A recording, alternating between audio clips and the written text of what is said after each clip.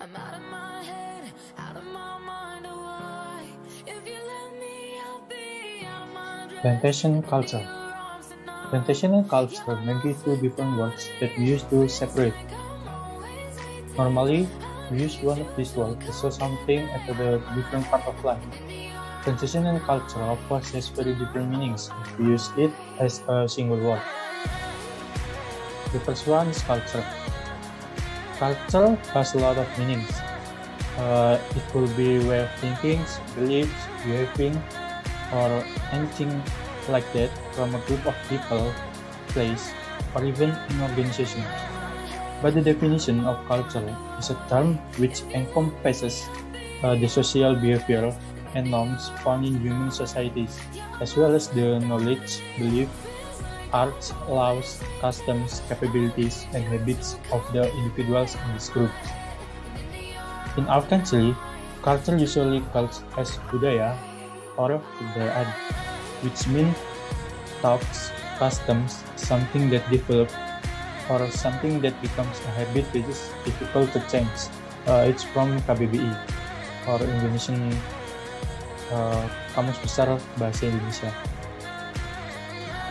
In other side, plantation means a big or large farm which has particular type of crop is grown.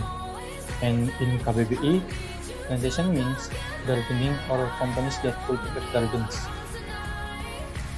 Only from the definitions, we could see that this word is two different things that affect two different parts of life.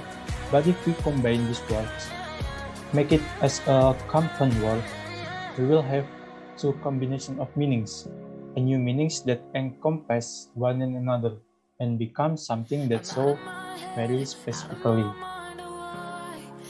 Let's move to the plantation culture.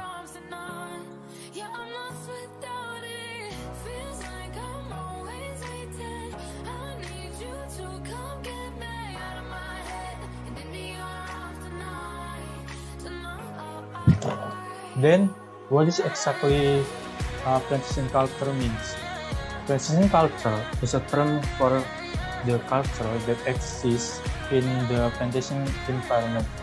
The culture refers to a habit or activity that is carried out routinely before, after, or even during the plantation activities. Plantation culture is usually not too diverse and more binding. Plantation culture is usually scale-built and has both written and unwritten rules that we must obey if we are the part of the plantation itself. Examples of plantation culture are morning circle, job simulations, employee randomizations, quality check, and afternoon cycle. All of these examples are carried out every Monday to Friday regularly. In plantation culture, there is something that called organizational culture. Organizational culture is a more specific development of plantation culture. Understanding of organizational culture is a system of values, beliefs, and habits in an organization that interact with the structure of the formal system to produce norms of organizational behavior. Organizational culture theory is a communication theory that includes all communication symbols, namely routine actions and conversations and eating that people attach to this symbol. In the company, organizational culture is considered as one of the company's strategy to achieve its goal and power. Organizational culture of a group will be different from other groups or companies, so they are very different from one organism to another. There are two types of organizational culture that mix different values and policies. The first one is strong organizational culture. A strong organizational culture is a type of organizational culture that refers to conditions in which employees can adapt, respect organizational policies, and comply with all organizational guidelines. Each member will really enjoy his work and consider its job as a new experience in a strong organizational culture. That is, they will accept their roles and responsibilities in an organization or company wholeheartedly or voluntarily. The second one is weak organizational culture.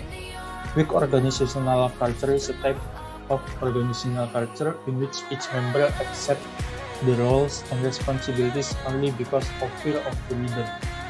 They are afraid of all kinds of organizational policies, so they think of the organizations as a platform to steal income.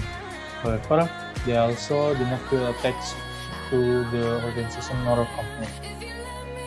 Organizational culture can indeed come from experience, but it does not just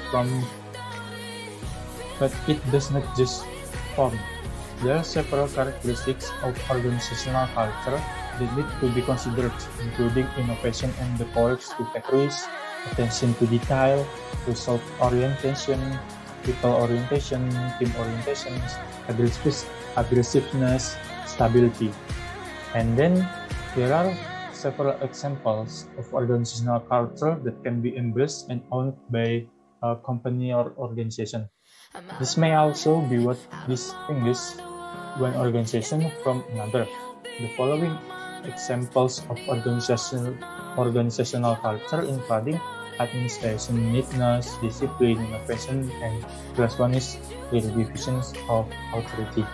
And that's my explanation of plantation culture. Thank you for the attention. Don't forget to like, subscribe, and follow me in the Instagram Oryza_Bagas. Thank you. See you later. Wassalamualaikum warahmatullahi wabarakatuh. Salam sejahtera bagi kita semua.